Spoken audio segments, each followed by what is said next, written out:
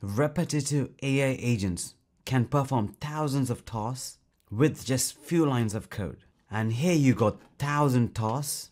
Now these 1,000 tasks are running one by one, as you can see here. And there are multiple use cases when this is used with other agents. You can also list 1,000 or 10,000 URLs and it can go and crawl every single URL one by one with just few lines of code. This is powerful, and AI is working behind the scenes to get it all completed. All the repetitive tasks which you are doing can now be handled by this AI agent. That's exactly what we're going to see today. Let's get started. I'm going to take you through step by step on how to perform all these things, create the agent, provide the list of tasks. So first, pip install praisonai and then click enter. Use -u if you want to upgrade the package. Next, after this, export your OPENAI API key like this. You can also use Olama, Grok or any other model provider, but for now I'm going to use GPT-4o. So after this, click enter. Next, I'm creating a file called app.py. I'm opening it. Inside the file, from praisonai agents, import agent, task and praisonai agents. Next, creating the agent. You are a loop agent that can create loop of tasks. Next, creating the task, create the list of tasks to be looped through.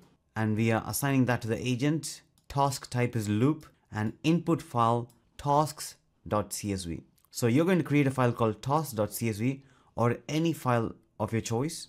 And in the tasks.csv, you're going to list all your 1,000 plus tasks.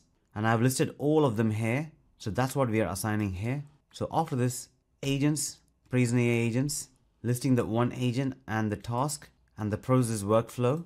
Next, agents.start. That's it. Just few lines of code and your agent is able to complete thousands of tasks at the same time.